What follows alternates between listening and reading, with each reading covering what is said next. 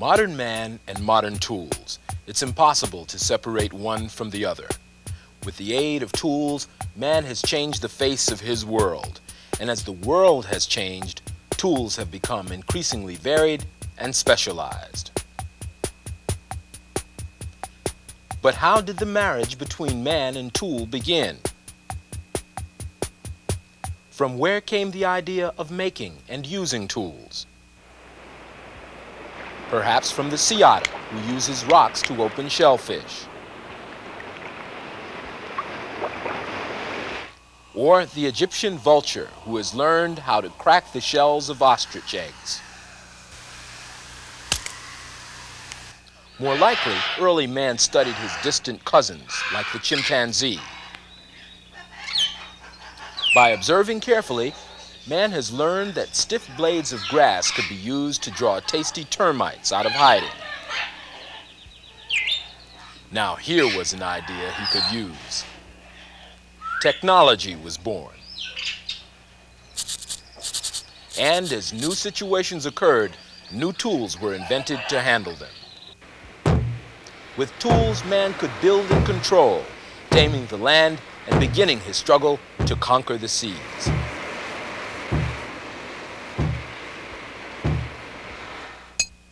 He began to specialize, creating tools for even the most delicate task.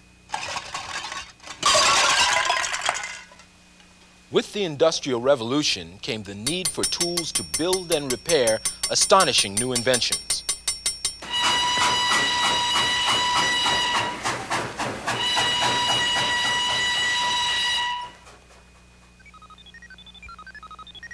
And it is only because of his tools and the machines he can create with tools that man has dared to venture from his planet.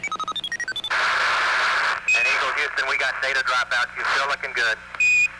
Man is a tool-using animal, wrote philosopher Thomas Carlyle in 1833. Without tools, he is nothing. With tools, he is all.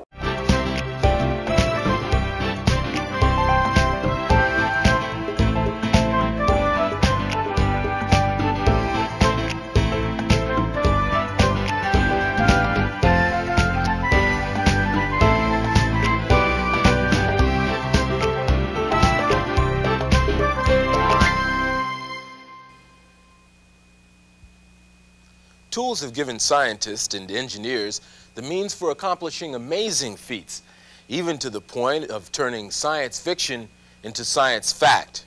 But using tools is something we all do from the time we're old enough to feed ourselves. After all, a spoon is a tool, and so is the toothbrush, one of the first tools we use in learning to take care of our bodies. From there, we go on to use other tools like these to express ourselves and to form simple materials like paper into shapes we see in our minds. Some of the tools we learn to use, we carry with us almost everywhere we go, like a pocket knife. Others are found only in workshops or on the job. The point is that we're surrounded by tools and that we use tools almost every day of our lives. Yet at some time, you and I misuse the same tools we depend on. In some cases, we're just too lazy to find the right tool for the job. Other times, we abuse tools simply because we've never learned how to use them properly. Then, when we skin our knuckles or smash our thumbs, we blame our wrenches, hammers, and screwdrivers. But most experienced mechanics will tell you that accidents are more often the fault of the tool user than the tool being used.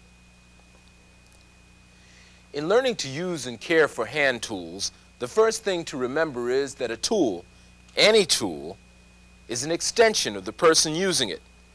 This hammer, for an example, is an extension of my forearm and fist. Using a hammer correctly literally makes my arm longer, multiplying the muscle power of my arm. These pliers are holding tools. Using pliers properly multiplies the gripping power of my hand. Each tool has a different purpose, and it doesn't take too much to understand that pliers can't do a hammer's job, and a hammer can't do a plier's job. So the most important thing to remember about all the tools we'll see in this unit is always use the right tool for the job. Using any tool for a purpose it isn't designed for can not only ruin the tool you're using, but also damage the equipment you're working on and create a safety hazard to yourself and others. Okay then, following the rule of always using the right tool for the job, let's take a look at one of the oldest and most basic of hand tools, the hammer. The hammer is a striking tool. It's used to drive nails and rivets, shape and flatten metals, drive wedges, break rock and concrete, and so on. But like other tools, the hammer has become specialized. As you can see, there's a different hammer for every job. This hammer, for example, is a machinist or ball-peen hammer. It's used primarily to drive rivets and to shape metal. The parts of a ball-peen hammer are basically the same as the parts of any hammer. The handle and the head. This part of the head is the face. On a ball-peen hammer, the face is slightly rounded for driving metal pins and striking chisels, punches, and other metalworking tools. The other end of the head is called a peen. The peen on a ball-peen hammer is rounded. This enables it to strike small rivets and brads without striking or damaging the surrounding metal. Before using any hammer, it's important to check that the hammer is in good condition. This means inspecting the handle for any cracks or splintering that could cause it to break on impact. It also means checking the head for dents or flat spots that could cause the hammer to glance off the work. Just as important is making sure that the head is securely attached to that handle. On hammers with wooden handles, the head has an opening called an eye that the handle fits into. A wedge driven into the end of the handle expands the wood, holding the head firmly in the eye. Now sometimes this wedge works itself loose, or the wood dries out and shrinks from being left out in the sun or near a heat source. This causes the head to loosen.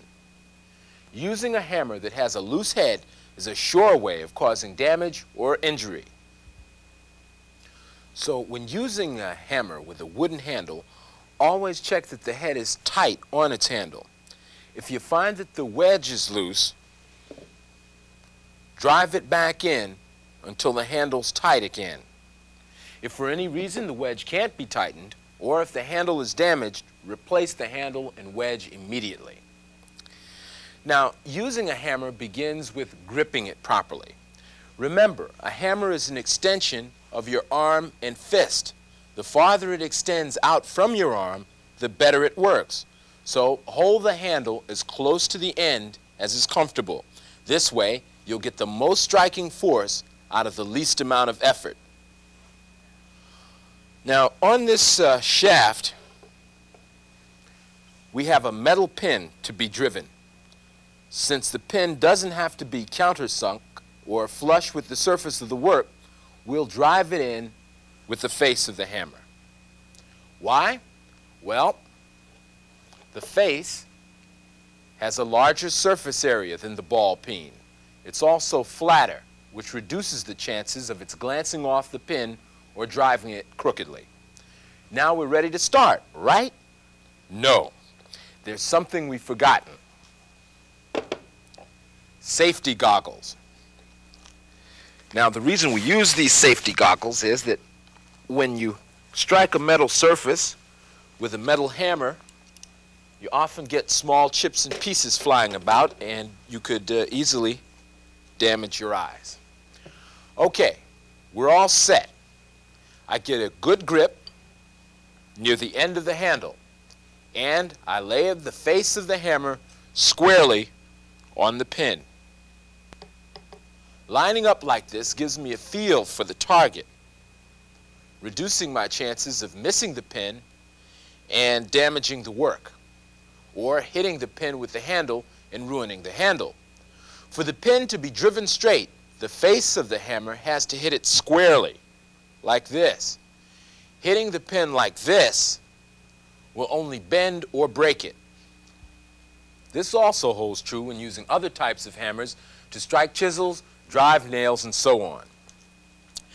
Now, once I'm properly lined up, I raise the hammer far enough so that it comes down with sufficient force and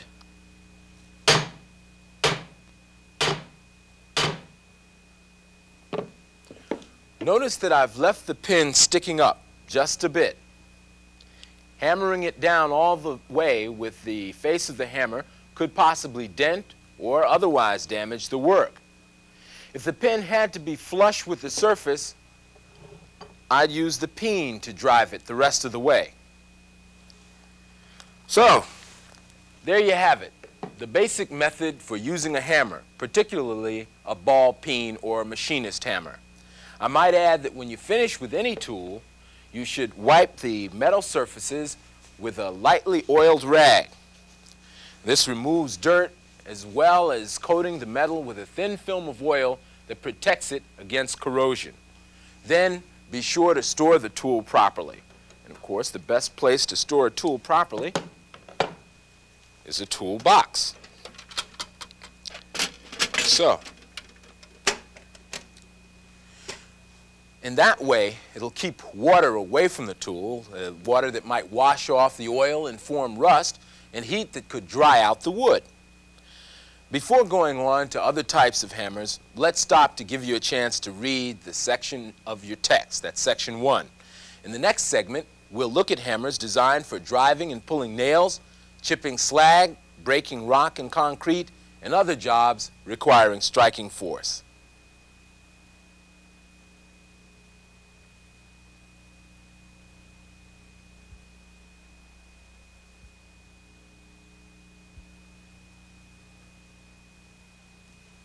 In the first segment, we focused on the machinist or ball peen hammer and looked at the basic procedure for using hammers. In this segment, we'll look at carpenter's hammers, sledgehammers, chipping hammers, and a special category of hammers called mallets. As its name suggests, the carpenter's hammer is used primarily for driving nails into wood. The carpenter's hammer has a flat face for driving nails without bending the nail heads, and a claw in place of a peen. The claw is used for removing nails. In some cases, the hammer and handle are a single piece of metal, so there's little danger of the head breaking loose. But on handles of this type, check to be certain the rubber grip isn't torn or damaged. A loose or damaged grip could slip off the handle in mid-swing, sending the hammer off into space. To use a carpenter's hammer, follow the same rules that apply to ball peen hammers. First, wear your safety goggles.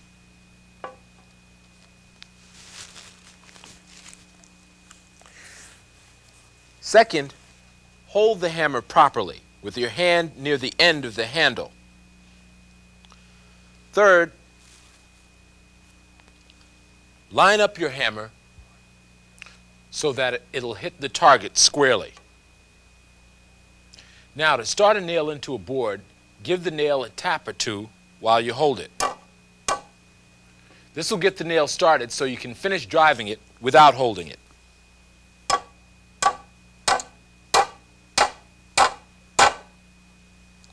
Now, what about using a carpenter's hammer to remove a nail?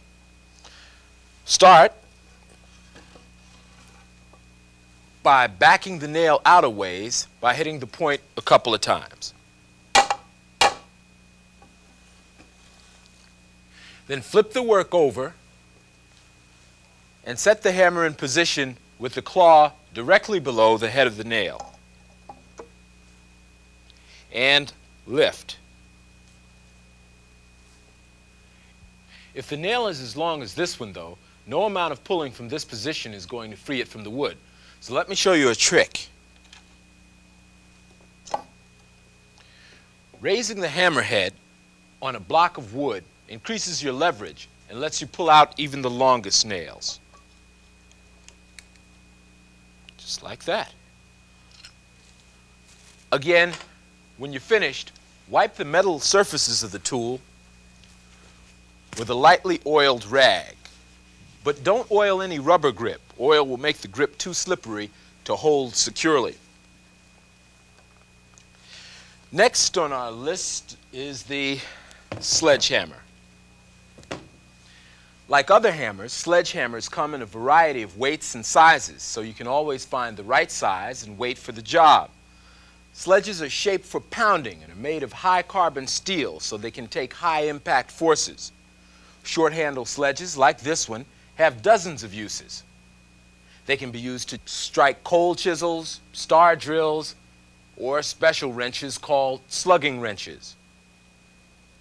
Small sledges should be treated like other wood-handled hammers, but perhaps even more carefully because sledges are heavy and can cause more damage than other types of hammers if an accident occurs. Large, long-handled sledgehammers are used for breaking rock and concrete, driving stakes and spikes, and striking coal chisels and wedges. Sliding one hand along the handle is important for getting full force out of your swing, but it can be hard on the hands. So, in addition to wearing safety goggles to protect your eyes, wear gloves. And before you start, be certain that there aren't any splinters or cracks in the handle. Also, be careful of your aim. A miss with a heavy sledge can end up as a broken foot or shin. In addition, if the face of the sledge doesn't hit the work squarely, the sledge can glance off with equally unpleasant results.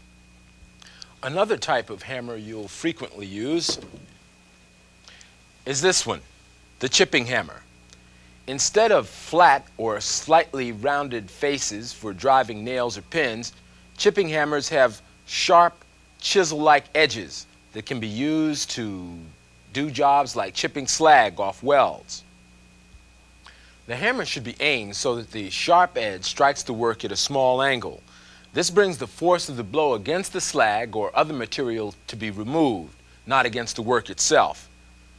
Striking the edge straight down against the work will only damage the work without removing any foreign matter. And when you chip so that the bits of material fly away from your face and eyes. Now, the hammers we've seen so far are hard-headed. That is, they have hard steel faces, but sometimes a steel hammer isn't right for the job. For striking wood-handled chisels, driving wooden stakes, or tapping equipment into position, a steel-faced hammer would be a disaster. For jobs like that, you need a soft-faced hammer or mallet. A mallet's head can be made of almost any relatively soft material. Wood, brass, copper, lead, rubber, plastic, even tightly rolled rawhide. And the mallet you select will depend on the job you have to do. Remember, though, that mallets are soft and are more easily damaged through abuse, so be careful not to use them for purposes that hard-headed hammers are designed for. When storing mallets with wooden or rawhide heads, oil the head lightly to prevent the material from drying out. There are dozens of different types of hammers that we haven't mentioned, but they all exert a striking force, and they're all related to the ones we've seen in this segment, so their use is governed by the same rules. In the next segment, we'll look at a family of tools that exert a twisting force, acting as powerful extensions of hands, wrists, and arms.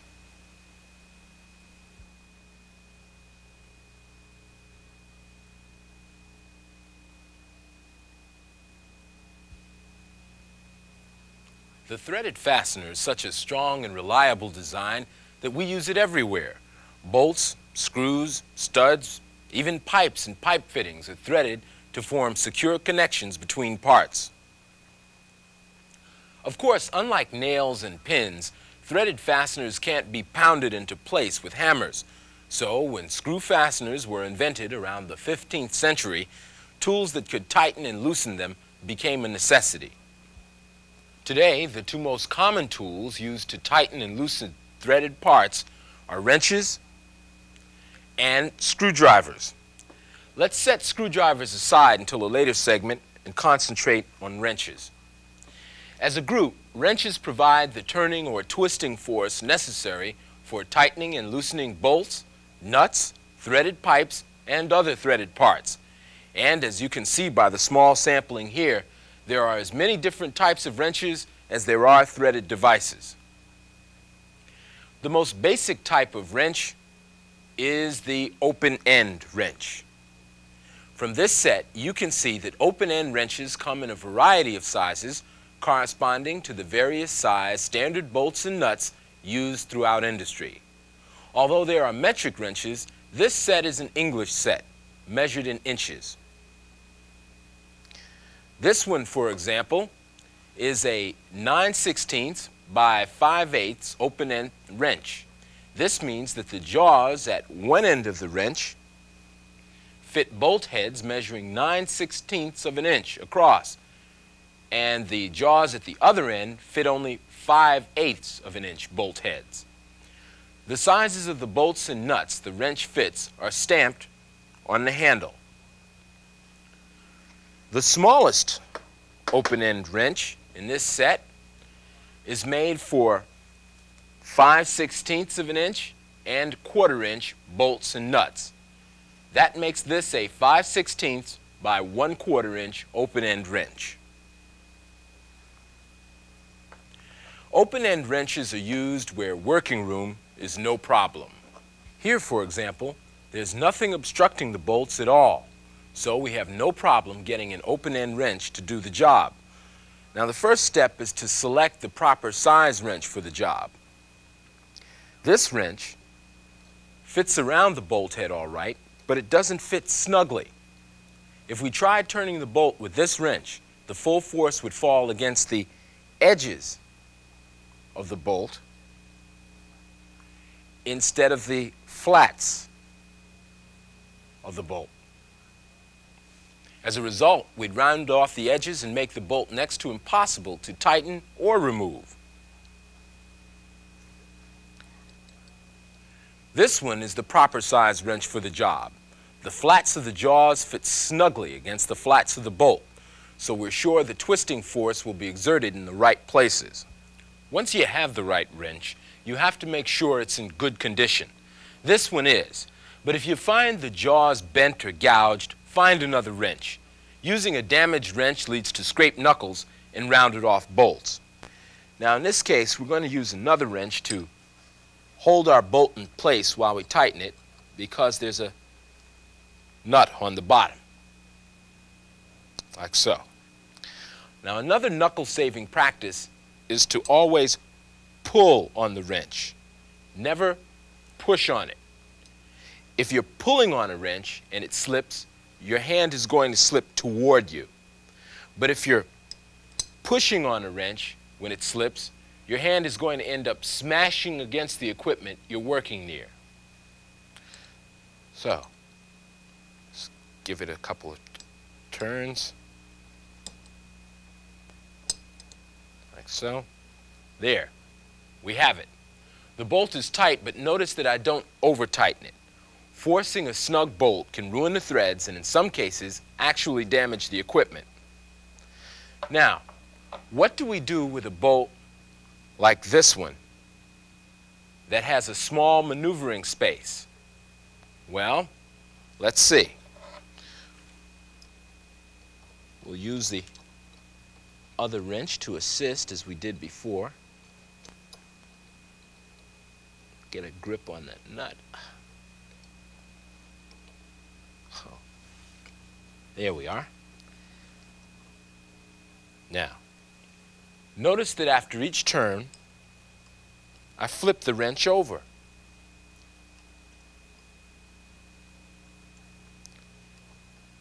Why? Well, the jaws on most open-end wrenches are offset 15 degrees from the handle. After the first turn, the wrench can't get another grip on the bolt head until it's flipped over. Let's show you that again. A turn, a flip, and another turn. This allows me, flipping it, to get a new gripping angle. Again, I don't over-tighten the bolt. I leave it snug. Before going on to other types of wrenches, let me point out that not all open-end wrenches are angled at 15 degrees. Some are angled as much as 90 degrees. A close relative of the open-end wrench is the box-end wrench. The box-end wrench gets its name from the fact that it completely surrounds the bolt or nut. Because of this, it's less likely to slip and is therefore considered safer to use than an open-end wrench. Most often, box-end wrenches are found in two forms, either on a double-ended tool, very similar to the open-end wrenches we looked at, or at the other end of an open-end wrench. A wrench with an open end and a box end on the same handle is called a combination wrench. There are two features of the box wrench that you should keep in mind. One is the points lining the inside of the wrench, and the other is the way the handle is offset. Because both features are designed to make the box wrench easy to use in tight spots. The points are part of the wrench that actually grips the fastener. This arrangement enables you to grip the bolt from a variety of angles. So, for example, I start with the wrench as far down on the bolt as it will go and pull the handle toward me to tighten the bolt. To continue turning the bolt, I have to get a new grip, and although I have to lift the box end wrench off the bolt, I don't have to flip it over. Instead, the arrangement of points enables me to grip the bolt from a new angle. In effect, then, the points on a box end wrench replace the angle of the jaws on an open end wrench. As a matter of fact, the number of points, 12 on this wrench, allows me to work in even tighter spots than the open end does. I want to point out that box wrenches are not limited to 12 points, though. Some have as few as 6, some as many as 16. Just remember, the more points, the less stress the wrench can take, since the points have to be made smaller to fit more of them on the tool. As a result, a 6-point box end wrench is a heavy-duty type. A 16-point is a light-duty type. That brings us to the offset angle of the handle. Very simply, the offset enables you to reach recessed fasteners and also gives you greater knuckle clearance. If the handle on this wrench weren't offset higher than the box end, it wouldn't clear the other bolts in this particular line, and it would have to be lifted off the bolt every half turn. But as you can see, that's not the case. There are other features of open-end and box-end wrenches that make them easy to use in different situations. So expect to find these two types in a wide variety of shapes and sizes. Regardless of the size or shape of a wrench, though, here are a few tips on how to avoid misusing and perhaps ruining it. First, always check that you have the proper size wrench for the job. Using an oversized wrench is a sure way of rounding off fasteners and skinning your knuckles. Second, inspect the wrench before using it. Make sure the jaws of open-end wrenches aren't bent or gouged. The points of box-end wrenches should all be there and be in good condition. Using a wrench with bent jaws or missing points is asking for trouble. Next, be certain the fastener you're putting the wrench on is clean. Taking the time to clean a bolt head or nut will ensure the good grip necessary for breaking it free. If you're putting a bolt into place, inspect the threads in the head. If the threads are galled, they're not going to fit right, and you'll end up wasting a lot of energy trying to get the fastener in place. If the edges of the flats are rounded off, no wrench in the world is going to get a good grip on it. Fourth, get as much of the wrench as possible on the nut or bolt. Putting a wrench only part way on the fastener reduces its effectiveness. It also puts unnecessary stress on both the wrench and the fastener and could damage both. And as I mentioned before, always pull on a wrench. Of course, sometimes this isn't possible because of the location of the fastener you're working on. But you'll find that most sore knuckles result in those tight situations. If you have to push on a wrench, do so carefully and always open-handed so that if it slips, the wrench and not your hand hits the equipment. The next rule is one that's violated more than almost any other.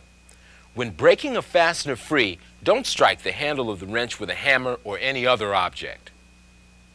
And don't put a pipe over the handle to increase your leverage. There are specially designed striking wrenches that are made to be hit with a hammer. Their heavy-duty handles can take the impact of a hammer blow, but other wrenches can't. Finally, after you finish with any wrench, clean it, if necessary, and wipe it with a lightly oiled rag to protect the metal from corrosion. And when you store your wrenches, store them where they'll be easy to find. It's a good idea to store wrenches in order of size to make locating the right one easier. These rules are good common sense ideas that apply to all wrenches, even the ones we'll look at in the next segment.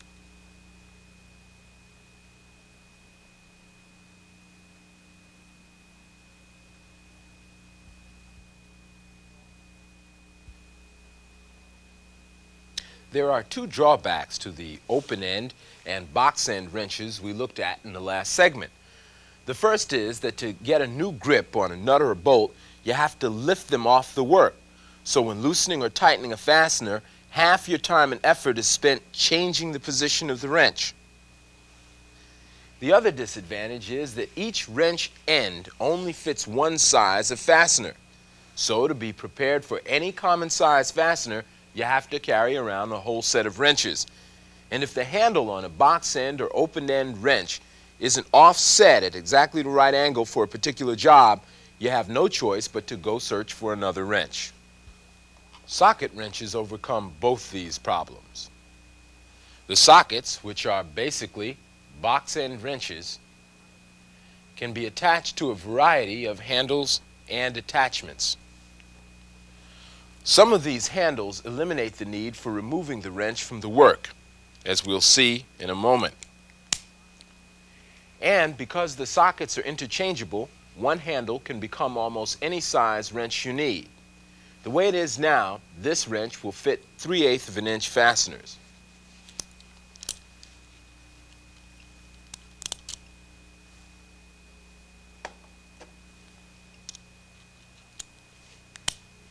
Now, it'll fit 1/2 inch fasteners. So instead of carrying around a dozen or so individual wrenches, you simply carry a set of sockets and 1 or 2 different handles.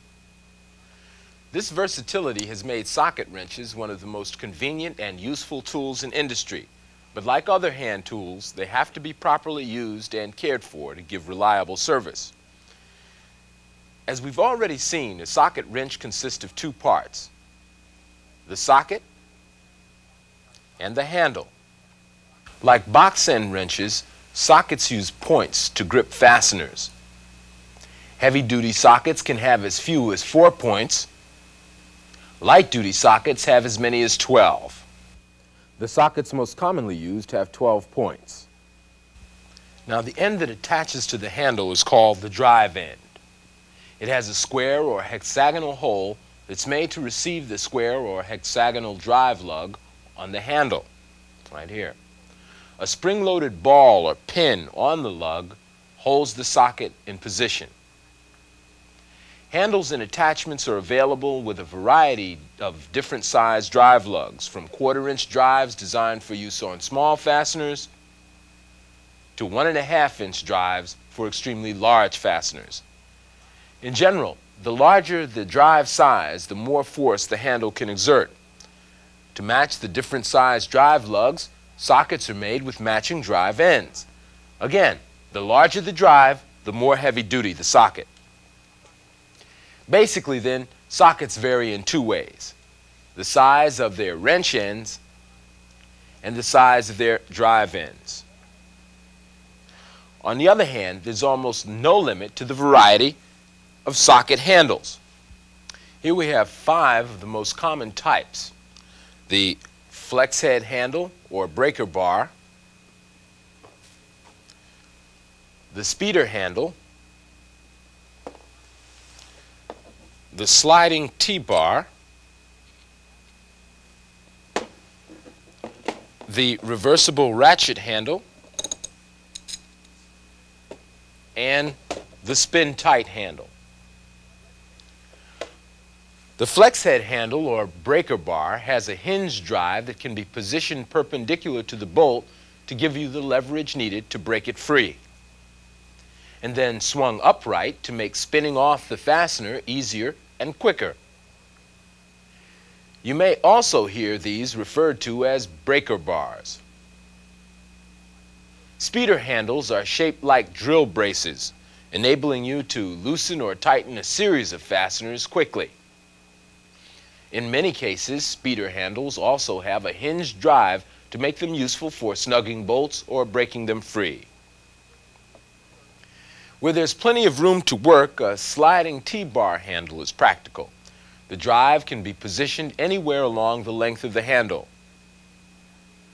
On the end for breaking fasteners free, and in the center for rapid tightening or loosening.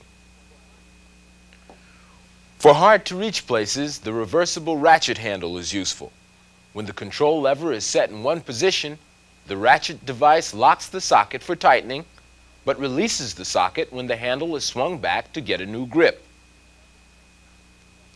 With the lever set in the opposite position, the ratchet works the opposite way, locking the socket for loosening and releasing the socket when the handle is swung back.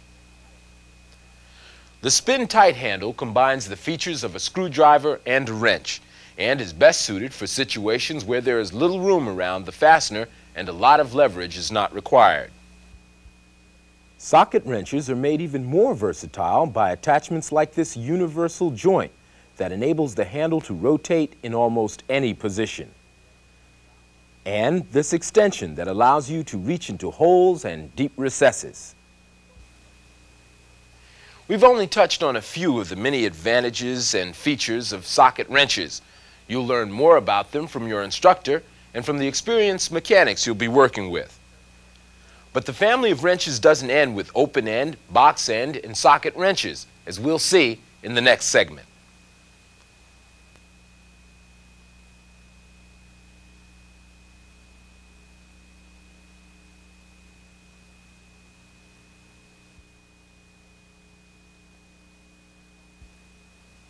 In the last 2 segments, we looked at open end, box end, and socket wrenches, and we learned the basics for the proper use and care of wrenches in general. In this segment, we'll concentrate on 4 other types of wrenches: adjustable wrenches, pipe wrenches, spanner wrenches, and Allen wrenches. The first of these is the adjustable wrench. Now, as we'll see, other wrenches can also be adjustable, but the term adjustable wrench usually refers to this type, the adjustable open-end wrench. Adjustable wrenches get their name from the moving jaw and adjustment device that enable them to open or close to fit various size fasteners. This is a definite advantage, but it's also a disadvantage. Adjustable open-end wrenches aren't as strong or durable as solid open-end or box-end wrenches. As a result, you have to pay for the convenience of adjustable jaws with some special care. First, don't use an adjustable wrench if an open-end or box-end wrench can be used. Adjustable wrenches are intended only for use on unusually shaped or odd-sized fasteners. And an adjustable wrench should never be used to break a bolt or nut free. Its moving parts can't take the stress. The second rule is one we've seen before. Be sure that the wrench fits the fastener. Just open it up here. Set the wrench in place so that its fixed jaw is flat against one of the flats of the bolt or nut. Then turn the adjusting screw until the moving jaw closes snugly against the opposite flat. Thirdly, because the adjustment device and movable jaw are vulnerable to excessive stress, there's only one proper way to use an adjustable wrench. That is by exerting force on the side of the handle attached to the fixed jaw. This way. Never this way. Pulling in the proper direction puts the strain on the fixed jaw where it belongs. Exerting force in the other direction puts the strain on the movable jaw, which is more likely to slip off. You can see then that even though adjustable wrenches are convenient, they have limited use because of the weaknesses of their moving parts. Now, pipe wrenches also have movable parts. This allows them to adjust to the diameter of various size pipes. But pipe wrenches are designed for more rugged duty than adjustable wrenches, and when properly used, can handle large amounts of stress. The four basic types of pipe wrenches we'll be looking at are these: hook jaw pipe wrenches, strap wrenches, chain wrenches, and internal pipe wrenches. Hook jaw pipe wrenches get their name from the shape of their movable jaws. Like other wrenches, hook jaw pipe wrenches come in a wide range of sizes, with 14 and 18-inch lengths being the most widely used. They are adjusted by turning a knurled nut. They also have teeth on their jaws which help them to grip smooth surfaces. And they're spring-loaded so that their jaws open when being positioned on a pipe and move inward when pressure is applied to the handle. Of course, like adjustable wrenches, hook jaw pipe wrenches have movable parts, and to protect those parts from unnecessary stress and damage, there are a couple of important rules to follow. First, select the proper size wrench for the pipe you're working on. Making a wrench stretch to its limit to fit a pipe lowers the wrench's ability to handle stress. Second, be certain to adjust the wrench so that it touches the pipe only with its toothed jaws. These wrenches are designed to handle stress at only 2 points. Allowing the back of the movable jaw to touch the pipe adds a third stress point to the wrench, and the wrench will slip off when pressure is applied. And finally, always pull the handle towards the open end of the jaws. The fact is that pipe wrenches work only when their handles are pulled in the proper direction. Pull the wrong way, and the wrench will slip off the work. Remember, too, that because of their toothed jaws, pipe wrenches always leave their mark. For this reason, they should never be used on nuts, bolts, or finished surfaces. Two other types of pipe wrenches you're likely to encounter are these: the chain wrench and the strap wrench. Basically, they're the same tool, the only difference being that the strap wrench can be used where a chain wrench would damage the surface of the work.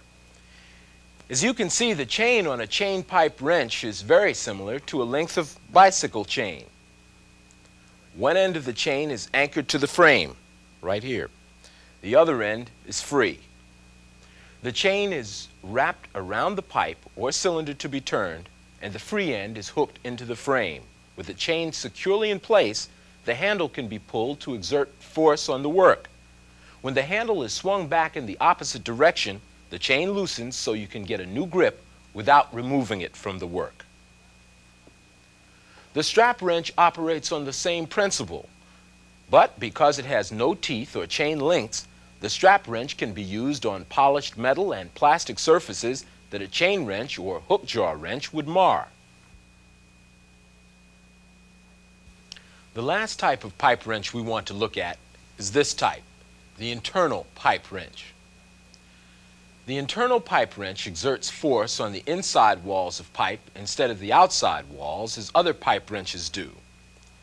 This makes it ideal for tightening and removing close nipples and other fittings without damage.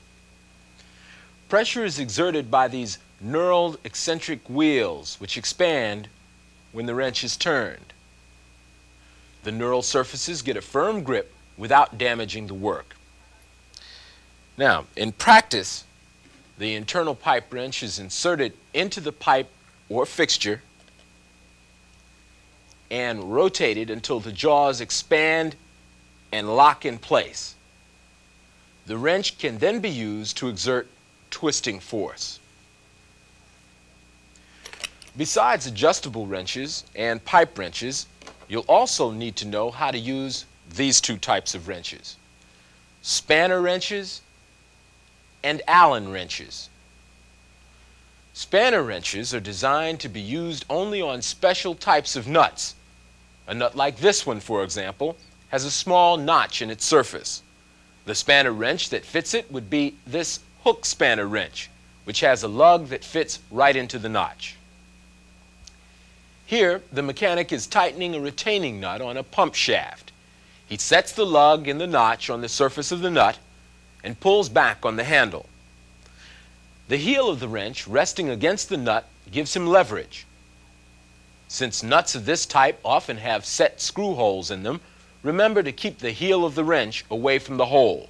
It could damage the hole and prevent you from inserting a set screw.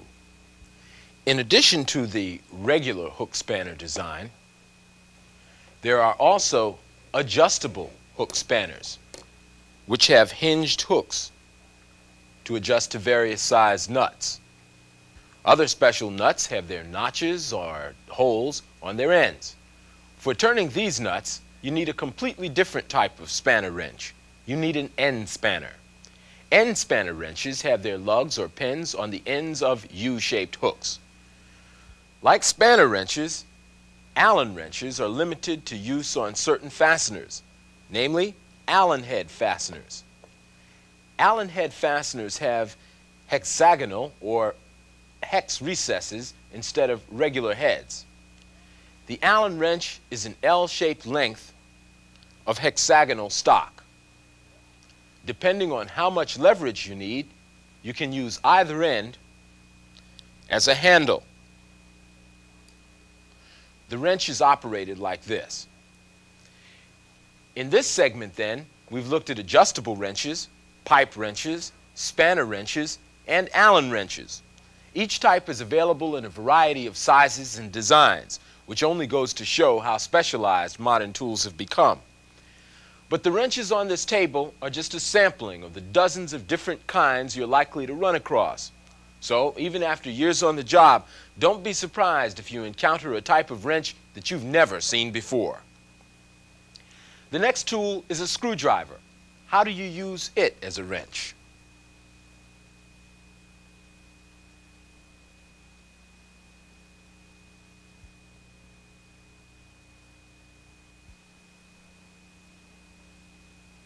If any family of tools deserves the title of most abused, this is it: screwdrivers. Screwdrivers are designed to turn screws. That's all. They're not chisels. Their tips and handles can't withstand striking forces. And most are not designed to be turned with wrenches, which can damage both the screwdriver and the screw. But the most common abuse is using screwdrivers as pry bars, a practice that can bend and weaken the tool permanently. It's no wonder it's sometimes difficult to find a screwdriver in good enough condition to drive or remove screws. So the first thing to remember about screwdrivers is that they're screwdrivers and should be used only for the purpose they're designed for. It's also good to know a few of the parts of a screwdriver, since we'll be talking about them in this segment. This, of course, is the handle. Since this handle is wood, which can split when force is exerted on it, this screwdriver also has a metal sleeve called a ferrule, which helps the wooden handle to withstand twisting forces. Next is the shank and the flattened part called the blade. At the end of the blade is the part that does the work, the tip. One interesting fact about the blade and tip is that even though they have to withstand the most stress, they're thinner than other parts of the tool. Because of this, screwdriver tips are specially tempered to make them strong and durable. But no matter how well tempered a tip is, It needs special care to stay in good condition, as we'll see in a moment. Now, this is another standard screwdriver. It has what's called a flange blade, a flat, smooth blade for general use. Standard screwdrivers are used on slotted head screws like these. Because screwdrivers are available in a variety of sizes, you have to be able to choose the right screwdriver for the job. Now, there are two guidelines for selecting the right screwdriver. First, make sure the tip fits the slot of the screw properly. And second, select the longest screwdriver that's comfortable to use. With this selection of different size screws, we can see how to identify the proper size tip. The blade on this screwdriver is too large for this screw. The tip doesn't reach the bottom of the slot, and the edges of the tip extend out beyond the edge of the screw. When the tip extends beyond the edge of the screw, it can damage the work. To drive this second screw, we need a larger screwdriver than this one. The blade on this one doesn't fit snugly into the slot. See how much play there is between the blade and the slot? Also, the tip isn't wide enough to fill the length of the slot. The screwdriver fits perfectly into this third screw. The tip reaches the bottom of the slot and the blade fits snugly against the sides of the slot. In addition, the tip extends along the full length of the slot, but not beyond the edge of the screw. Now, I mentioned that it's also important to use the longest possible screwdriver. This is because the longer the screwdriver, the more leverage it gives. In most cases, the length of the tool is somewhat related to the size of the tip. So, for example, a very long screwdriver will usually have a proportionately large tip. Once you've selected the proper size screwdriver, be certain it's in good condition. The shank should be straight and firmly seated in the handle. And the tip should be smooth and even along all edges. If you're working with a wooden handle tool, you'll save your hand some pain if you also check the handle for cracks and splinters. The procedure for using a screwdriver is very simple if you remember that a screwdriver is an extension of your arm and wrist.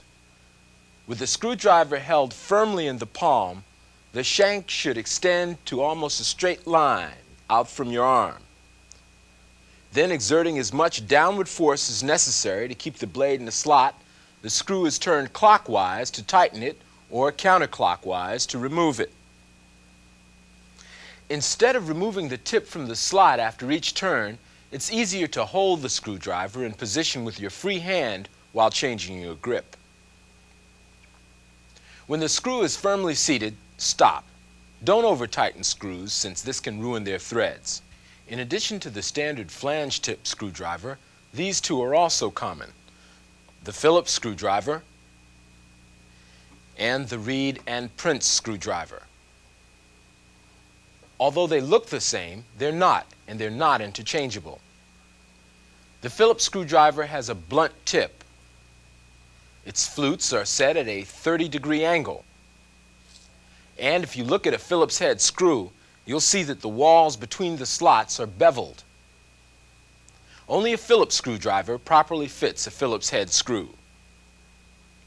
Reed and Prince screwdrivers, on the other hand, have pointed tips, and their flutes are set at a 45-degree angle. Looking at a Reed and Prince screw, you'll also notice that the walls between the slots are straight and pointed.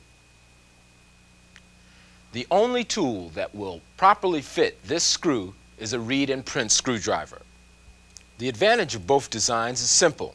A screwdriver is less likely to slip out of a Phillips head or Reed and Prince head screw than out of a straight slotted screw. Is there a difference between how the two are used? Not really, although you usually have to exert more downward pressure when using a Phillips screwdriver to keep its blunt tip in place. Basically, then, there are three common types of screwdrivers: standard, like these, Phillips, and Reed and Prince. but there are various forms of each kind. For places where there isn't enough clearance to use a straight screwdriver, for example, there are offset screwdrivers. The blades are curved at 90 degrees from the handle, one parallel and one perpendicular. One drawback to using an offset screwdriver is that it's difficult to exert downward pressure on it, so there's always the chance of the screwdriver slipping out of its slot. Earlier, I mentioned that most screwdrivers aren't designed to have a wrench attached to them. That implies that some are. Well, this one is equipped for a wrench to be attached to it. Notice that part of the shank is hexagonal and thicker than the rest. This section is designed for attaching an open-end wrench to get extra leverage when you're breaking free a really stubborn screw. In most cases, it's necessary to have two people to do the job, one to turn the wrench and the other to exert downward pressure on the screwdriver. Otherwise, the leverage of the wrench will force the screwdriver out of the hole. That covers the basics of selecting and using screwdrivers, but not all screws and screwdrivers you'll work with will be in top condition, so let me offer a few tips for handling certain problems. You're going to run into screws that have slots filled with grit, rust, and dirt. Clean the slot out as much as possible before trying to remove the screw. If the screw is one of those that just doesn't want to be removed, try a little penetrating oil as long as the oil won't damage the base work. If the screw is really stubborn, first tighten it slightly and then turn it counterclockwise. In many cases, the screw will loosen up. When you're required to tighten screws in an object you can hold in your hand, don't. A screwdriver isn't a knife, but it does have a point. Set the work down or steady it in a vise if necessary, and keep all parts of your body away from the tip of the tool. Remember also that screwdrivers are often misused. This means that you're likely to find more than your share of screwdrivers with damaged tips. Now, there's no reason to throw this screwdriver away. You can grind it back into proper shape on a grinding wheel. Reed and Prince and Phillips screwdrivers can also be dressed, and you'll find the specific procedures in your text. That covers most of the basics about screwdrivers, except for storage. The storage rules are common sense. Clean them after use and wipe their metal surfaces with a lightly oiled rag. Also, be sure to store screwdrivers with wooden handles away from sunlight and moisture that can affect the wood. In this unit, we've seen only a few of the many types of hammers, wrenches, and screwdrivers you'll run across on the job. When you spot someone using a type of wrench you've never seen before, find out how it's used. Expand your knowledge of tools. Learn to use tools well and value them for the time and effort they save you. Mastery of tools is the mark of a craftsperson, the person who knows what to use and what to do in almost any situation. It is one of the most essential skills for building and maintaining all types of equipment, from the equipment that keeps the world in motion to the equipment that enables the world to reach out to its neighbors.